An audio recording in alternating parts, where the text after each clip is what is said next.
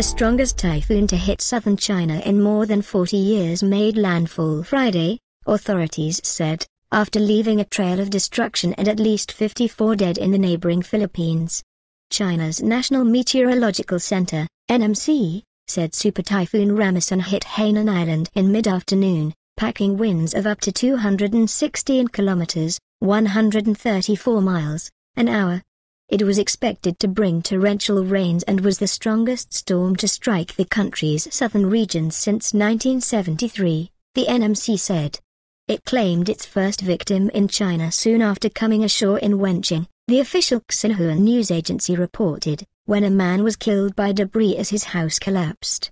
State-run China Central Television in news bulletins showed images of wind-whipped trees in Hainan and high waves churned up by the typhoon.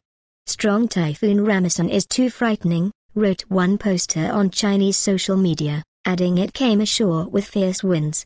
Red alert for thunder god. The outer bands of the storm lashed Hong Kong overnight with heavy rain and strong winds, but the city was spared a direct hit as the typhoon tracked west towards Hainan. Late on Thursday, the NMC had issued its highest red alert for the storm, the first such declaration this year, according to Xinhua. More than 70,000 residents in the areas close to where the typhoon was expected to make land had been evacuated, Xinhua said, citing Hainan disaster authorities.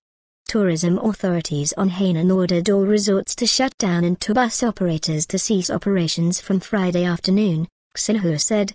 Guangdong provincial authorities have launched the highest level of emergency response, Xinhua added.